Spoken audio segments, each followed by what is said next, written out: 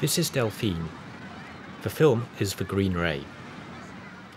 Delphine has 2 weeks of vacation to fill. She can't decide how to spend it, so she takes 3 abortive journeys to 3 different holiday destinations: Biarritz, Calais, and the Pyrenees.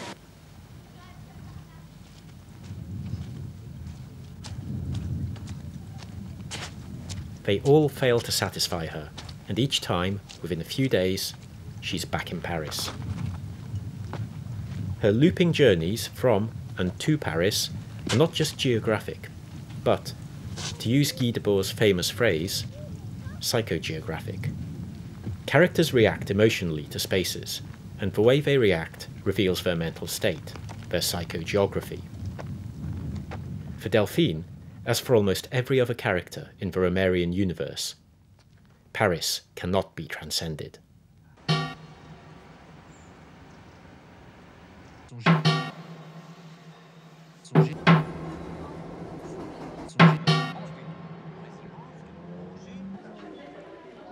On dit que je suis mondain.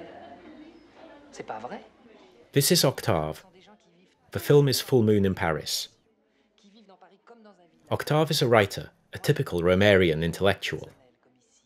As he sits in a cafe, eyeing the passers-by, he talks about his fear of the countryside, and his amazement that other writers go there to work.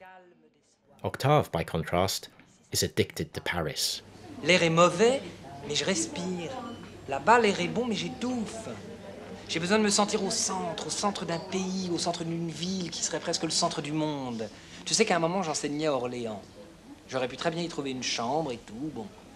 Mais je préférais me taper 1 heure de train pour rentrer à Paris tous les soirs. Et pourquoi faire? Souvent, je lisais ou j'écoutais la radio. Je rentrais à Paris pour écouter la radio. Mais je savais que la rue existait, qu'il y avait les cinémas, les restaurants, les rencontres avec des femmes sublimes, les milliers de possibilités qu'exprimait la rue, c'était là, possible, en bas. J'avais qu'à descendre. Attends, il y a un truc que j'aimerais noter parce que je trouve ça pas mal. Mais ça n'a absolument aucun rapport avec ce qu'on était en train de dire. Mais ça me plaît. 1 seconde, hein. Eh ben, prends ton temps.